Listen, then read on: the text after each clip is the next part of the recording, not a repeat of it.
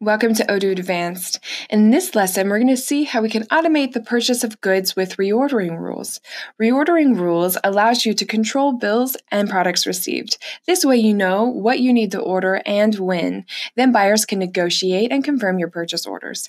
After this, your inventory workers will receive a control list of products, and bills recorded by your accountant can be compared to your purchase orders and receipts. Reordering rules reduces the amount of work you have related to purchases. These rules are based on your inventory levels, and Odoo will automatically create a request for quotation if your set threshold has been met. So let's see this now. Okay, so here we are on our main Odoo dashboard, and I'm going to go ahead, jump into the inventory application, create a new product, and on that product, I will add some reordering rules. So I'll go into Inventory, Master Data, Products, Create. All right, and my product will be branded mouse pad. Now let's be sure our other settings are correct. So it is a storable product. I'm going to add my sales price, which will be 20 euros, and the cost will be 5. We'll go to my purchase tab here and add a vendor. Now, I must add a vendor for the reordering rules to apply because Odoo needs to know who to purchase the products from. So I'll go ahead and say I'm purchasing this from Azure Interior, and it is 5 euros. Save and close. Save this. Now let's go ahead and create some reordering rules by clicking on this button here. Okay, click on Create. Now I can add my rules here. So I would like to say that I want a specific minimum and maximum quantity to have in stock at all time. So when Odoo creates the request for quotation, it will be based on the maximum quantity that you would like to have on hand. So in this case, I would like to at least have 10 products on hand at all time.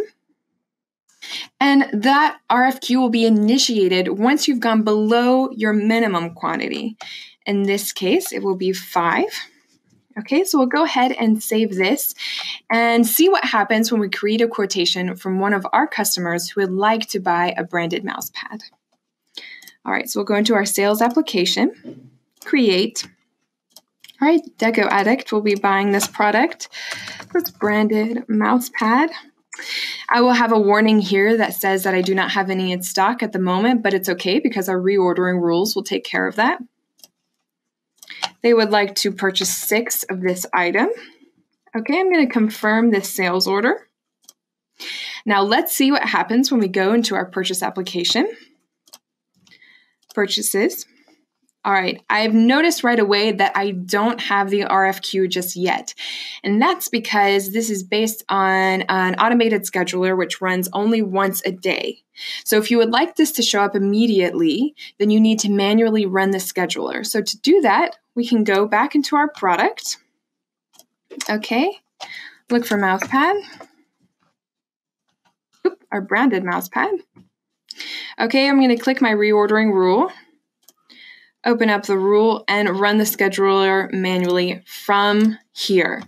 Now, if I have multiple rules, I can also run the scheduler for all of them by going to Operations and Run Scheduler. So that's an easier shortcut for you. Let's go into our purchase application. And I see right away that our purchase order has been, our RFQ has been created. So I have my branded mouse pad and a quantity of 16. Now I notice that 16 is more than the maximum quantity that I set on my reordering rule. And that's because this is taking into account the 6 that I have already sold. So the 6 that I need to deliver. And that way, once I have delivered those products, I still have the 10 on hand. So I'm going to go ahead and confirm this, receive my products. Validate. I will apply all reserved quantities. Okay, now let's go into our product and see what we have in stock.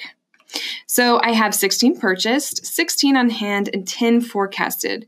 So the 10 forecasted takes into account that I've already sold 6. So now we can go back to our sales order and confirm the delivery. Okay.